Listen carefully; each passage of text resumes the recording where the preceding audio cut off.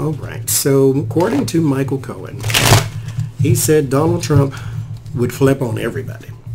In the case that Donald Trump were to be deposed or put on the witness stand or whatever the case may be, if he was to be put under oath, would he flip, and who would he flip on first?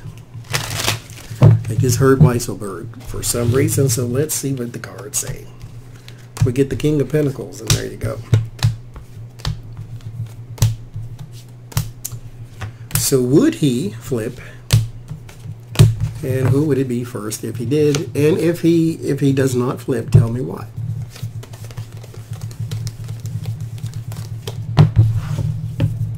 So let's see. First we have the Ace of Wands. New actions, new thoughts, new ideas. The Lovers. And the King of Cups. So there's some support. The Empress, something new. The Seven of Pentacles. So there might be still the same. Let's see. There's the Fool. Hierophant.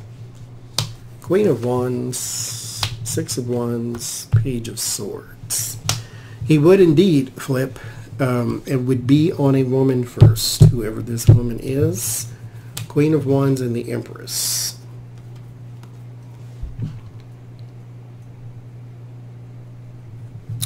Now, if he flipped, the reason it's a woman first is because of what he's probably being asked about. So if this is campaign finance, then maybe it's a Mercer, or maybe it's Melania or that other girl. Something like that. There is a man here too. This is saved up money, so this is a person overseas, somewhere he gets money from. But somebody they can't do nothing about, so that's probably why it's immaterial. This person is here, however. If it's not Ivana, even. There's the Mother card. Yes, he would. The Fool between two women, so yeah. He would indeed. Oh, it's nice to have friends, and with friends like these, who needs enemies?